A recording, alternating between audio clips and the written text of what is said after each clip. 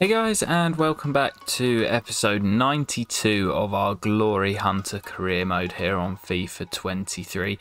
Returning again today with Nottingham Forest, of course, our new team here as we've moved back to England. Of course, the trophy we are after is the FA Cup, but that won't start until the turn of the year, so our focus on the Premier League for now. And I'd love to win a domestic double in our last season of the save. We started off with a victory in match day 1, and we're hoping to kick on today as we will close out August, including deadline day, and potentially sneak in a couple of games at the beginning of September as well. Starting off today with our first trip, we're away at the Emirates, so let's see how we get on and if we continue our good start with Nottingham Forest. Really liking this Nottingham Forest. I think it's the third kit rather than the actual away kit. I may be wrong, but really liking this kit. But as I mentioned before the game, we'd love to close out the entire series. It is now with a domestic double, and it would be back-to-back domestic doubles in different countries as well if we can pull it off. So yeah, although we don't need to win the Premier League this year, I would absolutely love to win it. Yeah, I would absolutely love to win the Premier League this year alongside the FA Cup and make it a domestic double. Of course, if you didn't see the previous episode, we did our summer transfer window, or the bulk of it anyway, and also set up our new tactic that we're using here at Nottingham Forest. So I'd definitely go and check that out, as it's something a little bit special, as Taylor lets fly from range and we win our first corner of the game. And still Arsenal coming forward, ball inside, and that's a great opportunity. And a big save by Mendes to deny Moise Kean. Well, the first half has been and gone. Not really too much to report. We had that long-range effort from Kenneth Taylor, and Moise Kean went close for Arsenal. But other than that, nothing too much to report. Here goes Taylor looking for Karim Adeyemi, who just went a little bit too early. Into Joseph. Can he get away from David Carmo? He's done well there, Joseph. Needs some support though. Finds it in Kvaratskhelia. We got a man over here. It's Karim Adeyemi who opens the scoring and scores for the second match day in a row. Karim Adeyemi gets us off the mark here at the Emirates. And I tell you what, I'm really liking this new system that we're using. I know we shipped a few at the City ground against Liverpool late on, but really liking the new system as we look to get Brennan Johnson in there. And David Carmo just does enough. It's really good defensively in the shape that we're holding. Really liking that. And here's Joseph. Gets away from Marcao. Joseph, it's 2. And Arsenal have capitulated. Austin Bryan does brilliantly. And now Joseph. Can he send Brennan? Did he avoid the offside trap? He did. Marcao trying to catch up, but he won't. Brennan Johnson hits the post. And the captain won't have his first of the year. Probably should have scored away, or sorry, at home to Liverpool in the previous one, and should have notched up there. Now Arsenal looking to get one back down the other end, and Mendes again. Now Kenneth Taylor can bring it away. Kvaratskhelia. Oh, he's gone all the way, has he? Kvara has Joseph in support, squares it to him. And Joseph gets his second. It's 5-2 for Joseph. What a signing he has been. Just seeing the game out here. Joseph into Austin. Austin Bryan into the penalty area. Drills it across. And Morgan Gibbs-White is there to score his first goal of the season. Off the bench. And in stoppage time, it seals the victory. What a performance away at the Emirates. And Nottingham Forest have 4 for the second game in a row. And even better than that, this time we're going to keep a clean sheet as well. Mendes with a couple of big saves in there as well. Deserving of the clean sheet. What a start to the season for this Nottingham Forest side. Alright guys, slight little change of pace here as we take on Watford in the EFL Cup. We've made a lot of changes to the lineup for this one. Not really too fast if we go out, as I'm going to play a rotated side in every round, no matter who we play. But if we do make it relatively far in the competition, we might start taking it a little bit more seriously. But especially in these early rounds, we're going to be heavily rotated. Now, Neves, replaced this season by Kenneth Taylor, into Morgan Gibbs-White. Waiting for some support. Here comes Leslie. Back to Gibbs-White. Morgan Gibbs-White. That's a fantastic strike into the roof of the net. And MGW makes it 2-2. Scored late on at the Emirates and gets the opener here. Brilliant strike from Gibbs-White. Or Stanisic has lost that in a dangerous position. Watford looking to strike back here, and they have. Just before the break, Stanisic gives the ball away in a dangerous position. And it's Asprilla who forced a save out of Mendy earlier on, who pulls the away side level. 1-1, just about to head into the break. Ravella does well. Can we find a winning goal? Salcido, great chance, straight at the keeper. And there is the whistle. I believe we're heading straight to a penalty shootout, as we were unable to find that second goal. Salcido will be first up. Had a great chance to score at the end of the 90 and scores his penalty. Sends Figueroa the wrong way. Now Ribeiro sends Mendy the wrong way. 1-1. Brennan Johnson, the captain. Brennan. Brilliant penalty, 2-1, and now Marquinhos will take and sends Mendy the wrong way again. Leslie. Oh, it's a good save by Figueroa. And Kayembe now sends Mendy the wrong way. And we could be in trouble here. Luis Diaz. Diaz, much better. Same way as Leslie, but different result. Reynolds now. Mendy has to save one, and Reynolds sends him the wrong way. If Figueroa saves this, Watford are through. Ravella sends the keeper the wrong way. We still need a penalty save from Mendy, though. Hungbo. Saved by Mendy. He keeps us alive. As Schlager now. Javi Schlager, good penalty. And now Mendy needs to save from Bamba. Ah, it's a good pen, and we still go on here at the City ground. Morgan Gibbs-White now. Scores. And Mendy again can be the hero. Catterback. Down the middle. 6 apiece. Ziegler. Good pen. 7-6. Still we go on. Pollock. Surely Mendy will save one. He does. And we will be into the next round of the Carabao Cup. 7-6 on penalties. And Nottingham Forest are through. Well, I'm not normally too fussed about the Carabao Cup, but it's quite exciting having a penalty shootout. Pollock, the captain, sees his penalty saved. And Nottingham Forest will head into, I think it's the second or third round of the Cup. We'll find out in just a moment's time. So that penalty win will see us go into the third round of the Carabao Cup. Draw's not been made yet, as there's still one more game to play. But this is like a little warm-up for when the big time, the FA Cup, comes around. So yeah, into the hat for the third round. And back to matters in the Premier League now, as we take on Manchester City once again at the City ground.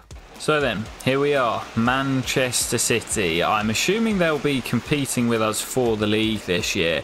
Got a very, very good squad, and still Erling Haaland remains up front. They've got loads of regens in their team who all look very, very decent. So we are 100% so far in all competitions, and of course including the Premier League. Can we continue that on today?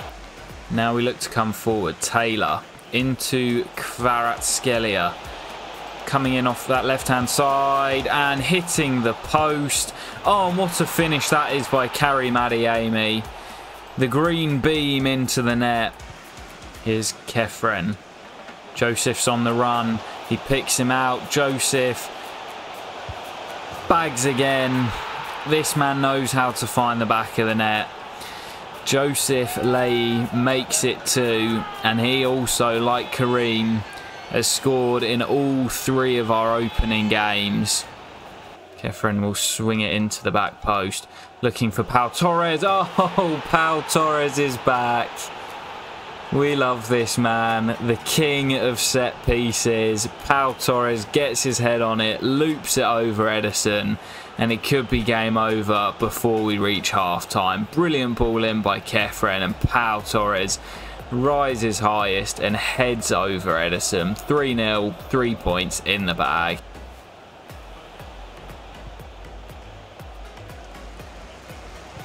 Oh, brilliant from Austin. Now Kareem brings it away. He's left Saliba in the dust. Still Karim Adeyemi. It's 4. We are running riot here at the City ground. We want that domestic double this year, and the way we're going, it's going to be tough to stop us. Karim Adeyemi just leaves William Saliba in the dust, bends it home past Ederson, and we've got 4 before the break. Brilliant football this by Forrest, and Brennan releases Kefren back to Brennan, who will get his first of the season. The captain, Brennan Johnson, makes it 5. City are getting put to the sword here. I'm a big fan of Brennan Johnson in real life. He's actually been, in the last couple of days, linked with a move to Chelsea. I'm not sure that would be the best move for him or the club. Oh, another bad tackle there by Kalulu.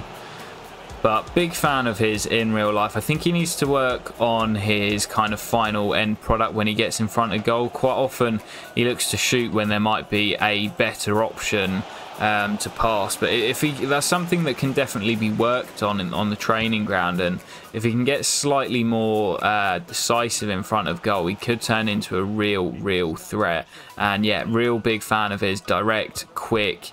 And he's making an impact here for the first time. Karim Adeyemi for 6. What is happening to Man City here? 6-0. Adeyemi again. Haaland, Foden. Keep the clean sheet. Good save by Mendes. He's done well when he's been called upon so far this season, Mendes. Szoboszlai plays the corner short to Almada. I'd love to keep the clean sheet for Mendes today. Shot is blocked. Shot comes in, and Mendes again. He's having to make some saves here and work for this clean sheet. Szoboszlai's corner. Cleared at the near post. Oh, given away. What a save, Mendes. And Pau Torres from on the floor gets it clear as we enter the 90th minute. Can we hold on to the clean sheet? Diaz should send it clear. And now Adeyemi, we're looking to make it 7. What a counter-attack. Kefren Turam has Morgan Gibbs-White in support, and our number 8 will make it 7. What a counter-attack. And another clean sheet for Mendes. 2 in 3 to start off the season. Adeyemi with the hat-trick in a 7-0 victory. What a statement that is. Alright then guys, here we are on transfer deadline day. It's been a brilliant start to the season, but there is one more player I would like to bring in. You may see the links to him on the in the middle of the screen there. It's Arnaut Kalimuendo, and as good as we were in front of goal in that last game, we really struggled in the cup game against Watford with Correa and then Salcedo coming on. I think we really need someone who can step in, especially if Joseph goes down. We're going to have no real depth in the striking position, so Kalimuendo is the man that I want. Bit of a resemblance to Joseph, that low centre of gravity, quick, can run in behind. So he offers us something different to what we've got in Salcedo and Correa. So I'm looking to strike a deal with Cagliari to bring him in, but we are running on a very tight budget here. Hopefully we'll be able to get it across the line. Alright then guys, we've got our man. He is in the building, Arnaut Kalimuendo. As I mentioned just a moment ago, he gives a little bit more of a resemblance to Jonathan Leahy in the way that he plays, so happy to bring him in. Pretty good deal for him as well, £32 million, 50 grand a week, 3-year deal. As I mentioned, has that pace to play in behind, really good on the ball, low centre of gravity and a good finisher as well. So I think coming off the bench and in games where Joseph doesn't start, he's a much better option than what we currently had. And to add to the players we've already brought in, I think we've done brilliantly so far in this window. Wow, 3 hours left on the clock, guys, and a big deal has just gone through on the right-hand side there. Our former baller at RC Lens, Leon Clerc, is following us to the Premier League as he joins up with Arsenal. He was brilliant for us during our time in France, and he's come to England to try and stop us winning this domestic double. Alright guys, we've got an hour left on the clock, and we have decided to bring in a young teenage midfielder, Theo Walter. You know I love my teenagers. No way, that sounds weird. Theo Walter is in. It's a 4-year deal for the 19-year-old. Looks like a pretty decent midfielder, CM and CDM listed positions. Clubs are always doing this in real life, planning for the future and bringing in these youngsters. So guys, here you can see the full breakdown of all the transfers at the club this summer. Obviously we sold Koza and Ugrinic, the only 2 players to leave, both in their early 30s, so happy to shift them on. We got a decent amount of money for them. Brought in a couple of free agents, of course.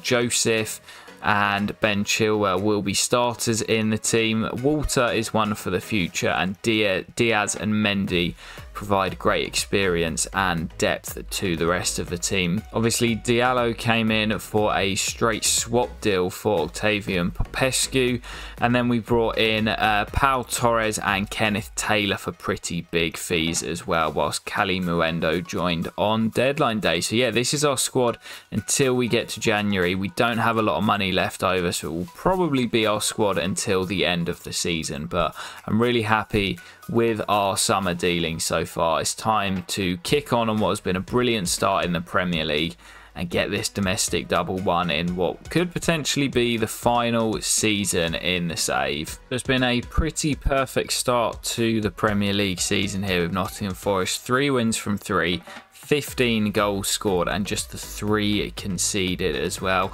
Ourselves and Newcastle, who we play up next, the only teams with a 100% record. So I think we'll finish off with Crystal Palace away at Selhurst before taking on the Geordies in what could be an early title clash. So let's jump into this one. Away at Selhurst, always a tricky game against the Eagles. Here's Kvara looking to get Adeyemi away. Joseph is on the run and he can get away from Caio Henrique here. Joseph bends it home on the counter from Crystal Palace's corner, and it's those 2 again. Karim Adeyemi into Joseph, and just playing slightly to that right hand side of our front 3, both of them left footed, cutting in onto their stronger left foot. And it's working wonders at the moment. Call me a managerial masterclass, because this new system is working wonders. Here's Karim Adeyemi again. Brennan Johnson ghosting into the middle. Johnson, it's 2. Brennan has his 2nd of the year. And now Palace looking to get back into things down the other end. It's a great ball in. Mendes hasn't got there. And we've done well with clean sheets to start this season off, but we're not going to get one here. Tavares slams home at the back post as Mendes got a little bit lost in his penalty area there. Brennan, brilliant from him. Looks for Kefren. Thuram, 3-1. Palace might have got back into it, but it doesn't last long as Kefren Thuram scores his first for the club. Or maybe not first for the club, actually. He was here last year. I didn't sign him, but first of the season at least. Easy finish for him once he got through on goal. And we're just slicing teams open at the moment. We look like we're going to score every single time we come forward. Well, Newcastle lead at the break as well. Currently playing at Manchester United at St James's Park. So as it stands, we will be going into that game with both teams having won all of their opening 4 games. Could be a big clash at the top. but I fancy us to score goals as Joseph's in behind again, and it's a brilliant finish. Is that 2 for Joseph? I think it may well be. Yes, he got the first and now the 4th. Potentially on for another hat-trick, and, well, he's got big shoes to fill in the footsteps of Tammy Abraham, Victor Osimhen, Lois Openda, and Joseph Leahy could be adding to that list of quality goal scorers we've had in this save. Joseph, loads of space for Luis Diaz. Diaz gets his first for the club. That is a brilliant finish into the roof of the net. So much space for the Colombian. And he hit the bar in the last one against Manchester City, but this time keeps it under the crossbar, bends it past Luis Maximiano into the roof of the net, and we've hit 5 once again. The break could be on. Neves into Luis Diaz. We're so fluid. And I see Karim Adeyemi at the back stick. So much time and space for him to bring the ball down. And Nottingham Forest have 6. The fewest we've scored in a game so far this season in the league is 4 goals. Chilwell down the left. Looks for Joseph. What a ball. Can he get the hat-trick this time? Joseph! Oh, he's missed it. Oh, he's only got himself to blame for not getting a hat-trick today. It's a brace though. And Forest hit 6 again. Well, Newcastle did also win their game at home to Manchester United. We will now host them. Both of us 4 wins from 4. And you know, the one thing we've not done throughout this save at all is have an unbeaten season. We nearly did it in season 1 with Atleti until we lost on the final day of the season with a rotated team. It'd be a brilliant achievement to make in this final season. Obviously, no European football, so we're going to be able to go full strength in pretty much every single league game. I'd love to really give it a go, try and keep our run going and see if we can remain unbeaten. Could we potentially replicate Arsenal's Invincibles? No one's been able to do it since. Will it be Nottingham Forest? We've got a really tough test now against Newcastle. It's first v second. Both teams 4 from 4. Let's get it. Great way to end off the episode. Here we are then. It's the clash of the top 2. I'd really love to keep our winning streak going here, but I would take a point against the team that are closest to us in the league. With the amount of goals that we're scoring though, I think we can go on and win it, and we're looking to create our first opportunity of the game here with Chilwell down the left. Finds Brennan. Now it's Kefren. Adeyemi, was he onside? No, he bends it home. It's a brilliant finish, but he just strayed offside in the build-up. Again, though, it's all one-way traffic so far. Brennan into Joseph. Oh, got the strike all wrong. Maybe had time for a touch, but the form he's been in, I expect him to hit the target from there. And we're a little bit short of the back here. Elliot Anderson hits it from range, and Mendes forced into his first save of the game. Newcastle just starting to grow into things here. Brian Hill plays it short to a familiar face. It's David Costa, who does really well to swing the ball in, and Newcastle lead. It was Boubacar Kamara who got the header, but it was David Costa who absolutely skinned me down in the corner. I'm not sure who it was that he beat. Absolutely sent him. Adeyemi looking to create our first chance of the second half, and that will be a penalty. And David Costa has gone from hero to 0 here. Our former player creates the goal just before the break and then brings down Karim Adeyemi inside the penalty area. Definite penalty. And Karim will be the man to step up against Robert Sanchez. Adeyemi sends him the wrong way. Brilliant pen. Nottingham Forest back on level terms. Adeyemi finds Joseph. Been quiet today. Brennan. Joseph again. Looks for his buddy Karim Adeyemi. Into the penalty area. Kefren! 2-1 to Forest. That's an important goal. And Kefren Turam. 2-in-2 for the box-to-box midfielder. Now Galeno. Oh, brilliant feet. Oh, and they had men across and it's intercepted well. And now Kefren can send Joseph away. Been dragged a little bit wider. Joseph rounds the keeper. What was he doing? Didn't shoot and could have sealed the game. And now Torres doesn't win it off Galeno. Oh, and Brian's missed it as well. Still Galeno. And cleared away. Not fully though. No! Oh, we've bottled it. Chance up one end. And I don't know why. I had this issue before. I can't remember the exact moment. But I had an issue before. It might have been when we were at Leverkusen where we had an open goal. And I pressed shoot and nothing happened. And the same thing there. And then Newcastle go down the other end and equalise. 2 minutes added on. Can we create something late? Johnson loses out. And that should be full time. And there is the whistle. Late equaliser from Galeno for Newcastle. And these two sides both had 100% records at the start of play. And they both remain unbeaten. It's a 2-2 draw and a thriller at the City ground. We should have killed it off though with that chance for Joseph. That was a cracker of a game though. Really enjoyable. And it finishes all square, 2-2 at the City ground. Alright then guys, that is where we will end this episode of Glory Hunt. You can see it's still ourselves and Newcastle out at the top, the only unbeaten teams. What a start it has been for Nottingham Forest. We've also been drawn against Crystal Palace, so we'll be facing the Eagles once again in the Carabao Cup. That will come in the next episode where we'll be giving a debut to new signing Arnaut Kalimuendo.